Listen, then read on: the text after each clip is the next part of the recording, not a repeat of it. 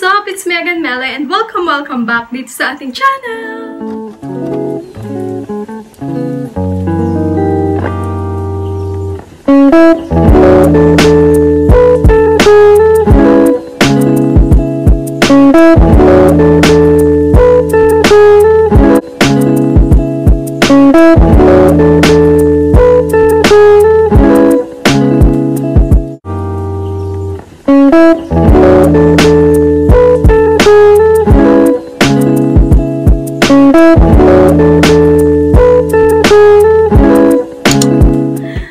Guys, bare face muna tayo ngayon. Actually, kakatas ko lang maligo kaya yung hair ko, kakapatuyo ko lang and ang flat niya. But anyways, for today's video, we're gonna do a DIY skincare routine. Kaya then, hindi na ako nag-makeup, nag-lip tint lang ako para hindi ako masyadong pale. We're gonna do 2-step skincare routine. First, yung face scrub and second, yung face mask.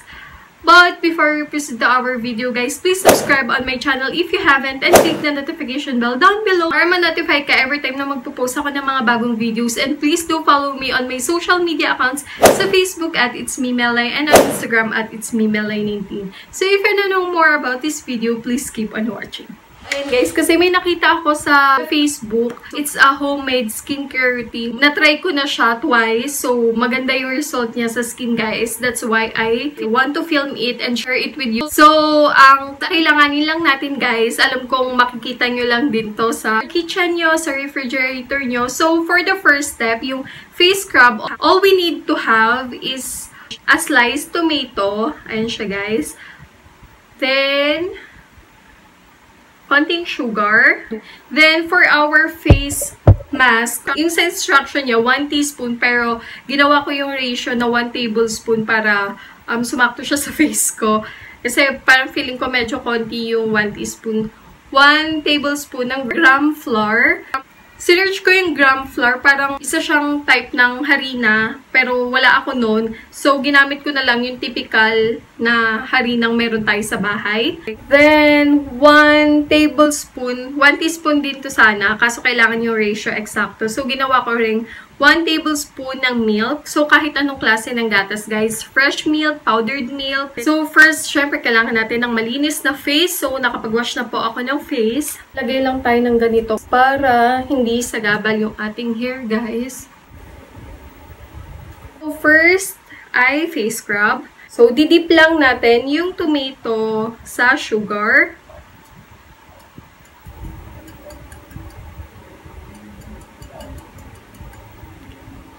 Then, ayan, na-dip ko na siya, guys. Tapos, i-rub lang natin siya sa ating face for 5 minutes.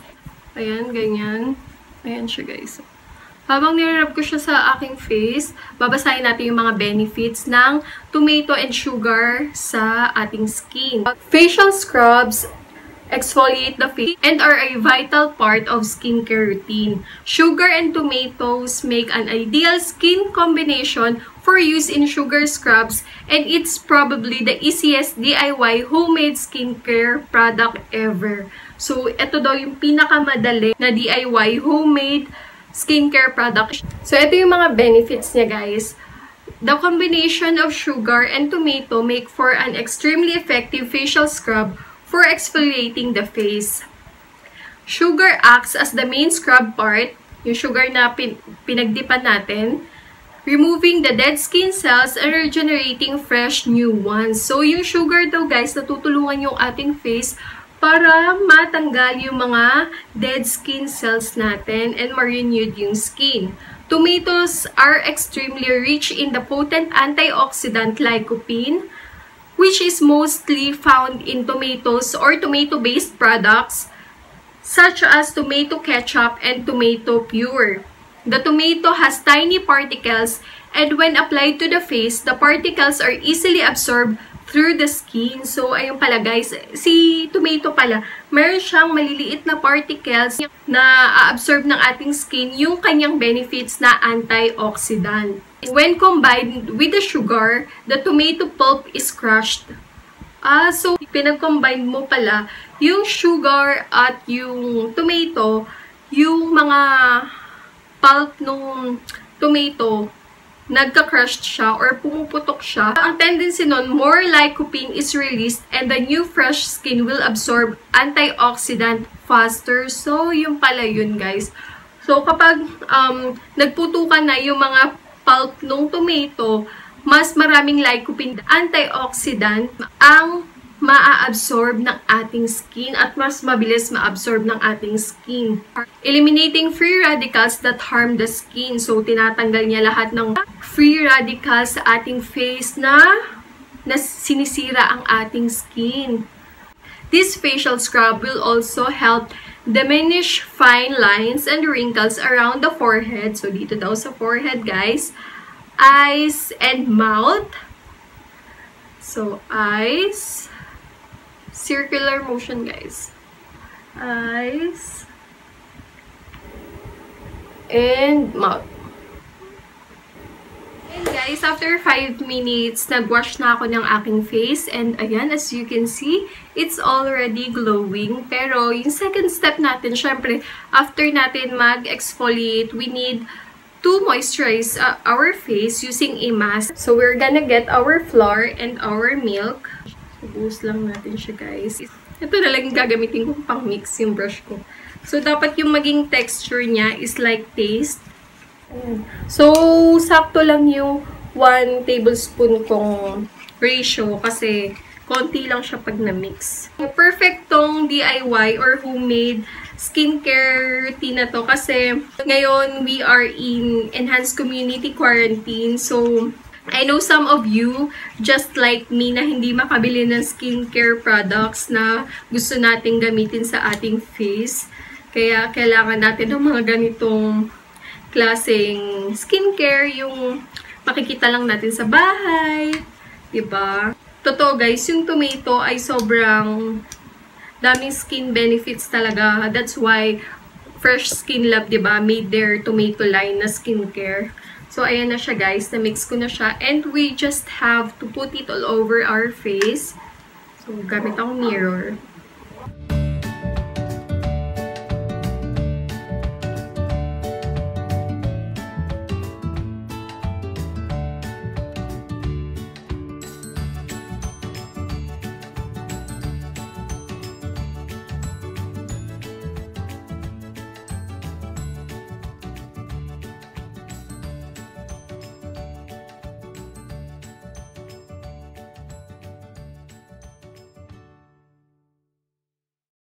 Ayan na, guys, yung ating flour and milk.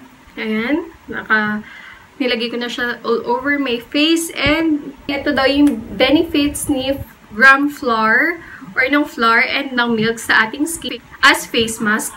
If your skin is missing the youthful glow, all you need is a gram flour and milk face pack to make a glow getter face mask. Keep the pack on your face for about 15 to 20 minutes and your face will achieve the youthful glow right after you applied. So, ayan, guys, ibababad ko lang siya sa aking face for 15 to 20 minutes.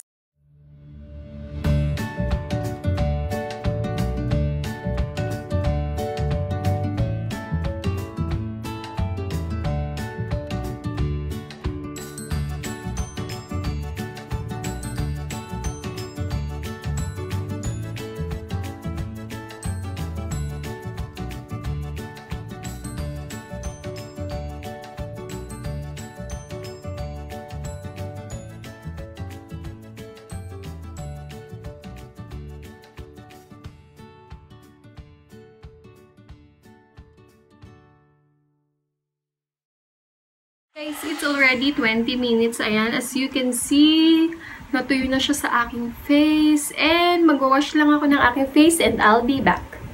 So, ayan na, guys, nakapaghilamos na ako ng face. And ito na yung ating skin ngayon. It's very healthy and glowy. Ayan, as you can see, meron siyang reflection na parang nagkaroon siya ng glass skin effect, diba? Ayan, guys. So, naglagay lang din ako sa aking lips netong Vaseline Lip Therapy. Ayan. Kasi, ayan siya. Kasi, diba, kanina in-exfoliate ko din siya. So, para ma-moisturize din siya, guys.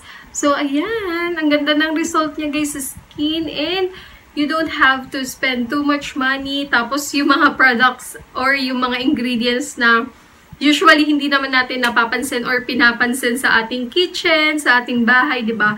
Pwedeng-pwede natin silang gamitin as our DIY or homemade skincare products. So, ayan guys, ang ganda ng effect niya sa skin. Sobrang renewed, fresh, and glowy ng skin. So, and it's very beneficial. Yung mga ginamit nating ingredients ay maraming benefits sa ating skin, guys. So, I recommend you to try this skincare routine na DIY. So, it's very helpful and tipid hack sa ating skincare routine.